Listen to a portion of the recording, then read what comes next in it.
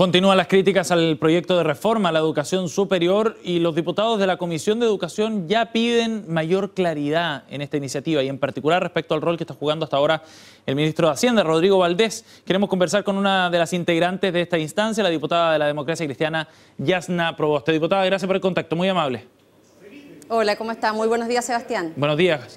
Diputada, primero me gustaría preguntarle por lo que ha ocurrido durante esta semana en la Comisión de Educación y los primeros análisis de este proyecto.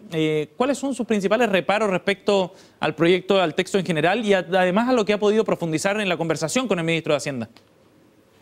Bueno, mire, este ha sido un proyecto largamente esperado, tuvo además 9 oportunidades, un retraso en el envío al Congreso, tal como había sido acordado en diferentes momentos, y siempre esperamos desde la buena fe y la buena voluntad que esas demoras significaban profundizar en una reforma que, como lo decía anteriormente, ha sido tan esperada por muchos y muchas. Han habido durante estos años, tras la recuperación de la democracia, varios intentos por reformar el sistema de educación superior, primero entre el año 94 y 96 con la ley marco para las universidades del Estado, luego con una comisión que nos tocó también impulsar, en donde se escucharon las voces de distintos rectores de universidades, centros de formación técnica, académicos, investigadores, pero claramente lo que nosotros hemos recibido como proyecto de ley está muy por debajo de las expectativas, yo diría que de todos los actores.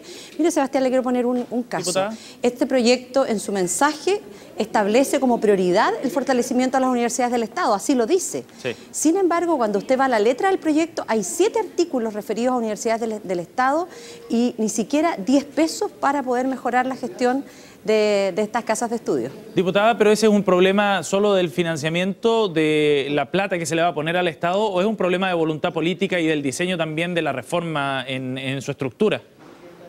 No, es un problema muy generalizado, Sebastián, porque yo creo que en esto no es solo atribuible a las finanzas. Nosotros el día martes de esta semana escuchamos al ministro Valdés su exposición, hicimos varias preguntas, quedaron sin respuesta. Él ha comprometido para la próxima semana nuevamente su presencia en la comisión, principalmente para responder. Una de las interrogantes que personalmente le hacía al titular de la cartera de Hacienda es que, bueno, hoy día nos diga cuánto cuesta mantener un sistema que ha sido tremendamente complejo para muchas familias como es el CAE, las becas, el Fondo Solidario versus la gratuidad.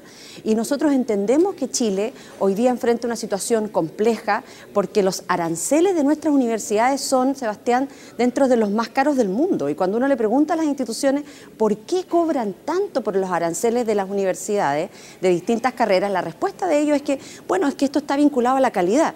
Pero ¿sabe lo que llama la atención? Es que hay solo 2 universidades chilenas que aparecen ranqueadas dentro de las 1000 universidades desde el punto de vista de la calidad más prestigiosas. Entonces uno dice, mire, aquí algo ocurre. Lo que ocurrió en la década de los 80 fue poner el centro en el autofinanciamiento y esto generó también un disparo de precios de aranceles y que hoy día cuesta tanto. Yo en ese sentido entiendo avanzar en materia de gratuidad, pero nosotros creemos que esta gratuidad debe ser con precios regulados y precios justos. Diputado, usted planteaba, y otros diputados también, que esperaban mayor claridad de parte del ministro de Hacienda al momento de concurrir nuevamente a la comisión. ¿En qué aspectos en particular? ¿Dónde están sus dudas?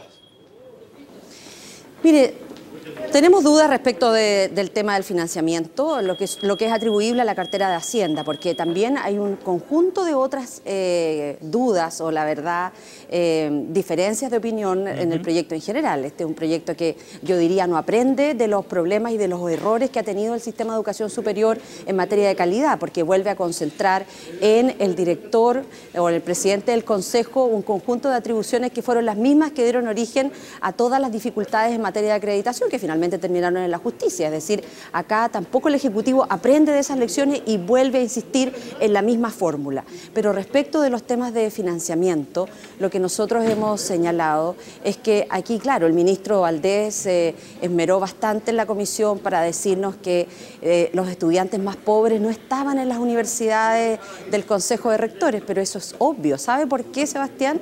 Porque lo que no dice el ministro en su presentación es que a las universidades del Consejo de Rectores usted les puso un límite en el crecimiento de la matrícula, sí, y porque además esas universidades tienen un proceso de admisión que es mucho más estricto respecto de otras que ni siquiera tienen procesos de selección, que entran simplemente porque tienen acceso al CAE o a una beca. Diputada, ¿usted tiene algún tipo de aprehensión respecto al rol que está jugando el ministro de Hacienda en la tramitación de este proyecto? Se lo pregunto en particular por lo que ocurrió también con la indicación que se incluyó ayer en la nueva educación pública y en materia de financiamiento también, que el ministro rechazó tajantemente al término de cuando fue aprobada ya esta indicación. Y también porque en el proyecto de reforma a la educación superior el tema del financiamiento ha sido cuestionado también duramente, en particular respecto a cómo acceder a la gratuidad universal. Por eso, con esos dos ejemplos nada más le pregunto por el rol del ministro de Hacienda. Mire, yo creo que no es atribuible a un solo ministerio estas dificultades. Yo creo que lo que vivimos en el Congreso en el día de ayer, tras un revés importante que tuvo el proyecto de nueva educación pública, da cuenta en que en esta actitud de falta de diálogo por parte del Ministerio de Educación con los distintos actores, entre ellos el Parlamento, de perseverar en ideas que durante toda esta tramitación, desde que conocimos el proyecto hasta la tramitación, le dijimos incansablemente a los equipos del Ministerio de Educación que era un error perseverar en que este proyecto retrocediera respecto de derechos laborales adquiridos, era un error que este proyecto siguiera su trámite sin tener claridad respecto de un estatuto para de los asistentes de la educación, era un error de este proyecto en que no se hiciera cargo de las deudas de miles de trabajadores de la educación que hoy día ven que sus cotizaciones previsionales, que los bonos no están pagados por los sostenedores y en el traspaso, ¿quién se hacía cargo de ello? Era un error de este proyecto no hacerse cargo de modificar el sistema de financiamiento. Y bueno, el Ministerio de Educación siguió adelante y que en el día de ayer tuvo un duro revés en este proyecto de desmunicipalización, de nueva educación pública, y nosotros esperamos que esto también sea una lección que se recoja respecto de las tramitaciones que siguen pendientes en el Congreso por parte del Ministerio de Educación, porque además déjeme decirle, Sebastián, esto no es una práctica extendida en el gobierno. Cuando alguien dice, mire, es que el secretismo del gobierno, no. Nosotros en el día de ayer, yo presido la Comisión de Minería, tuvimos a la ministra de Minería dando cuenta de la modificación de un reglamento de seguridad minera.